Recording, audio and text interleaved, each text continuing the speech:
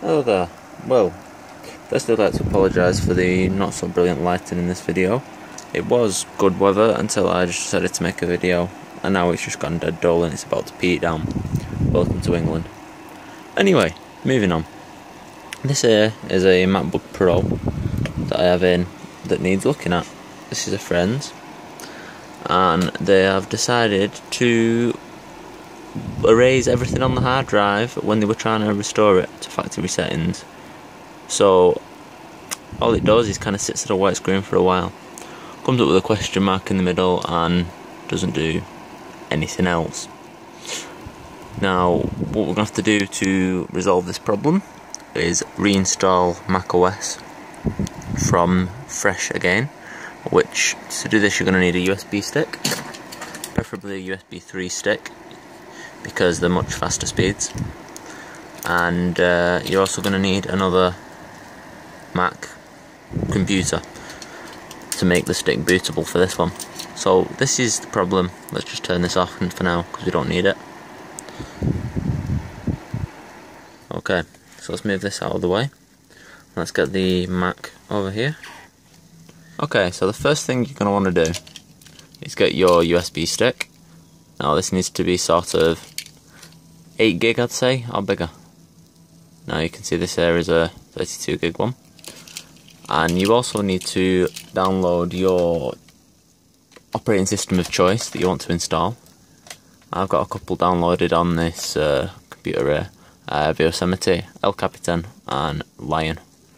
So I'm going to be using Yosemite for this particular video on this Mac.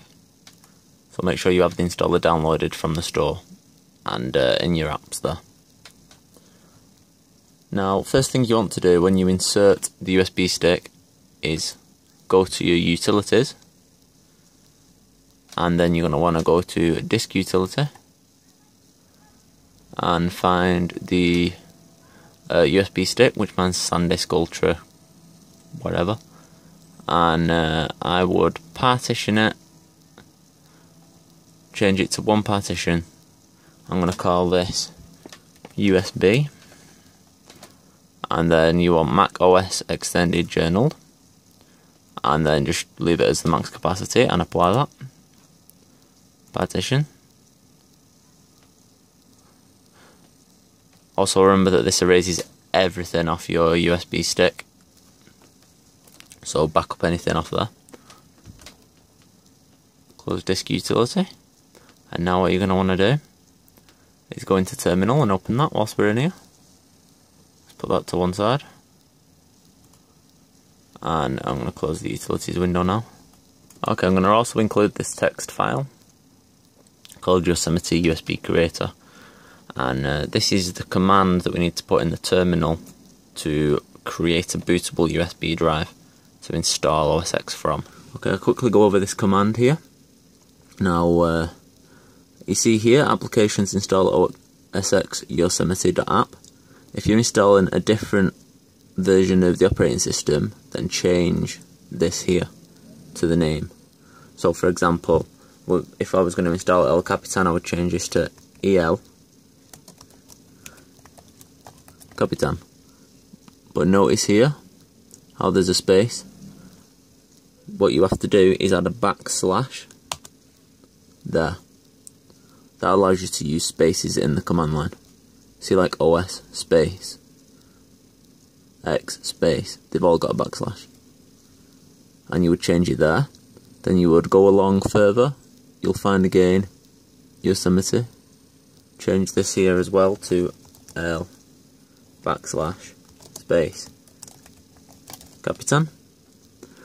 And that now would work for El Capitan. This is the same for pretty much any and every version of macOS. You would just change the name here and use this same command.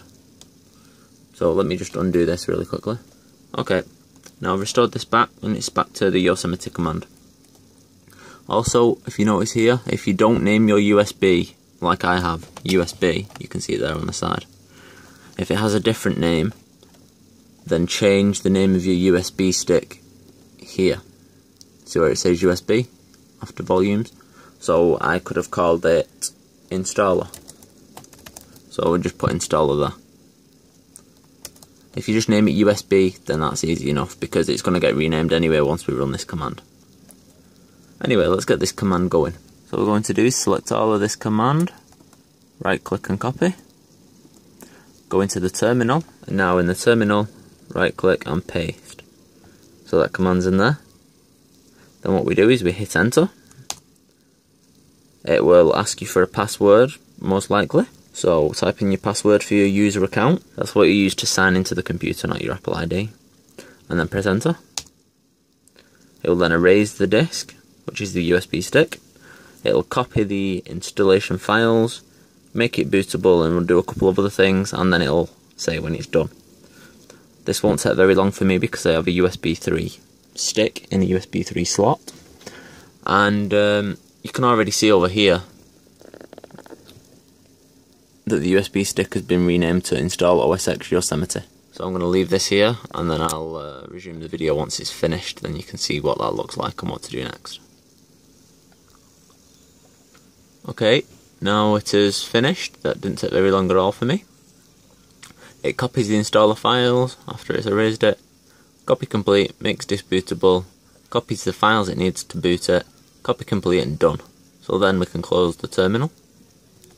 Quick note, I will be including a link to this text file in the description where you can just copy and paste this from and put it straight into your terminal. Okay, now at this point we've got the USB stick here that's done, ready to go. So let's eject this from this computer. Okay, so this is the USB stick we've just made bootable. I'm going to plug this into a USB port quickly, like so, and turn the Mac on. Whilst you turn it on, hold down the Alt button here,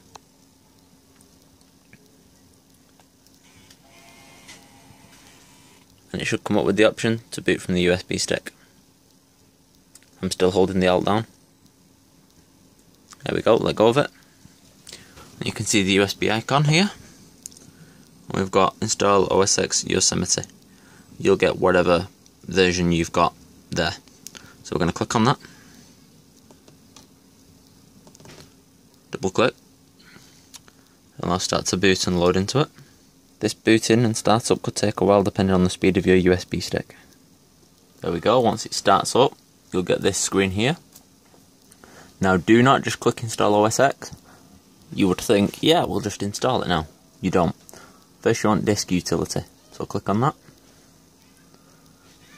When this opens, you need to find your hard drive, and we will reformat and partition that. So we want here, Apple hard drive, 500 gigs, that kind of sticks out. So let's go to partition. We want one partition in this case. I'm going to call it Mac. Mac OS Extended Journal you want, and you want the full capacity. Click apply.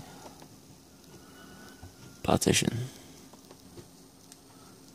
It's now formatting it down here. Mounting, partitioning complete. Now close out the disk utility. Install OS X. Now we run through the installer. Continue. I agree. Yes, I agree. We want to install it on Mac. Install. Continue. Now this will take a little while. Again, it depends on the speed of your USB stick, how long. To me it shouldn't be too long. Okay, quick side note. If you get this message here that says this copy of the installer can't be verified, it may have been corrupted, tampered with during downloading, whatever. This tends to be if the year isn't set, well, the date, but more particularly the year, correctly. So that could either be the date and time's wrong on the computer, or it's an old installer that was downloaded from a while ago, or it's been moved from a couple of computers and things like that. Now we can update this and repair it by changing the time of day. So if you close out and go to Utilities and Terminal, we will have to set the date via command line. So if you type in date and press enter, it shows you the current time and date that's set on the system. Now you can update this by going date, space, and then typing in the date you want to set it as. And it's done in month, day, hours, minutes, year, all together in one big go. So say I want to set this to September 9th, 1637, 2015. This will be the command I type in. It will be 0909. So that gives us September the 9th. And then what we want to set is the time, which is 1640 at current. So that's done. 16 is the hour, 40 is the minutes. And then you set the year. So I'm going to put 15 for 2015, because that's when I acquired this installer from the App Store originally. So that should hopefully work. Press enter. The time's now Wednesday, September 9th, 1640, and it's 2015, according to this computer. So let's exit out of this terminal and go back to install OS X. Continue. Agree. Agree. Mac. Install. Continue. And it should now install without issue. If it doesn't work first time for you, just simply change the year on your Mac to different years until it goes through and does it, because that can depend when the installer, how old the installer is. As we can see here, it's going ahead and working just fine.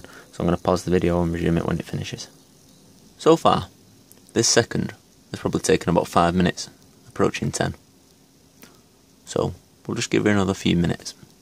It's still going fine, but I mean, second, yeah. We'll see. Oh, it's finally rebooted. That second took about 10 to 15 minutes. So yeah, thanks very much. It reboots. Alright, now it's at the second stage. It's just rebooted. Come back on. Installing on Mac, about 17 minutes left. So now I'll leave it to do that. It's rebooted a second time. Let's see where this goes.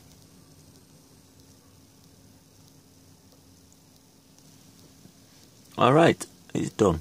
So now you just go through and set it up as if it was a brand new computer that you bought from the factory. You can unplug your USB stick and jobs are good. I hope you enjoyed this video and found it helpful. If you did, please leave a like down below. If you have any problems, comment down below. I'll try and give you a hand.